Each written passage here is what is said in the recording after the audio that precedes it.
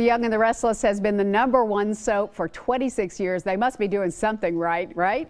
Could be that the fans love the juicy storylines, which are really heating up this month. Joining us with the scoop are actors Josh Morrow, who we know as Nicholas Newman, and Justin Hartley, who plays Nick's brother Adam. Welcome, guys. Nice to see you today. Oh, thanks for having us. Appreciate it. Thank you. Good morning. Hello. Great to have you both. Okay, so Josh, 20 years on this show. It's hard to believe that's half your life. What's it like having been on this show for such a long time and being so loved by the fans? You know, it feels really good to be appreciated for what you do. You know, not a lot of people wake up every day and really love going into work and loving what they do, and I've been blessed to be able to have that.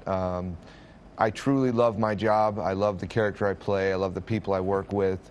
I sound like a broken record in every interview I do, but I truly love my life just the way it is, and I'm honored to be a part of The Young and the Restless. That's really a blessing, isn't it? Yeah, Justin, you guys hate each other on the show. I hope you like each other in person, because you seem both like really likable guys.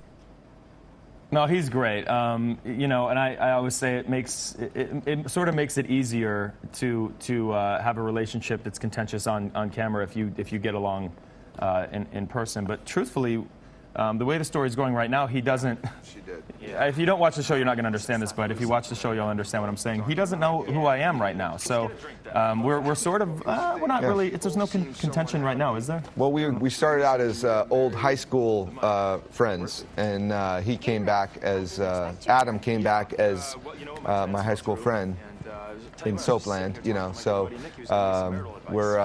we don't know each other yet, but once it does happen. Nick hates Adam, and it's going to be some good... Hate's a strong word. It's going to be... No, he hates him. It's going to be good drama. Yeah. Justin's very new. Nick hates Adam. Josh, I think a lot of longtime fans would love to see Sharon and Nick get back together. Is there any hope for that? There's always hope. These two characters were each other's first love. They grew up together. They had a family together. You know, with deep love comes a lot of pain sometimes. So I think at some point they'll find their way back towards each other, but they're definitely on a break right now. Yeah, for sure. Justin, what's Adam's master plan?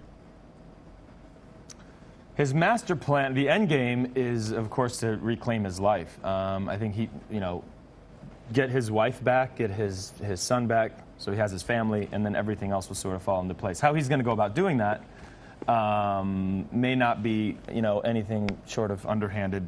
Maybe a little bit, maybe throw some people under the bus, maybe a little manipulation here and there, some lying, but anything to get the girl, you know, anything to get his wife, the love of his life back, he's going to do. So therein lies the drama, right?